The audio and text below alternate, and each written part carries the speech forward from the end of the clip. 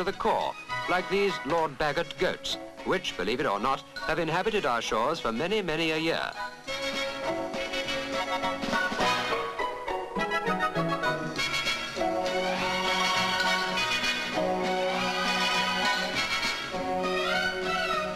This zoo for British wild animals is in the grounds of Ryber Castle near Matlock, Derbyshire.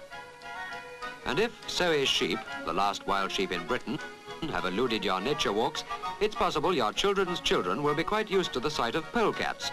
The zoo hopes to breed them in sufficient quantities to release a good many. Why, we can't think.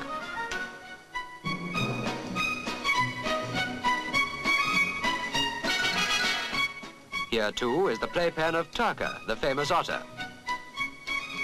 He shares his pool with floating feathered friends, with geese and ducks,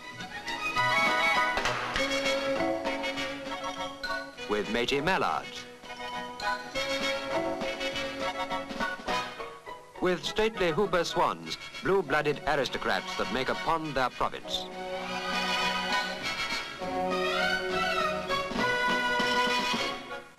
For birds that sit and sing in trees, no zoo is needed, but the wise old eagle owl is a proud specimen, proud and strong.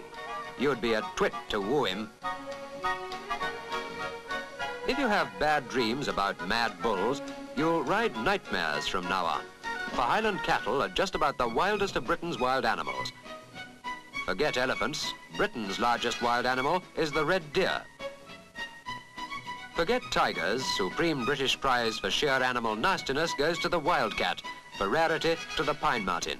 And in the comfort of his protective custody, here's one wild fox who can cheerfully forget hounds as well.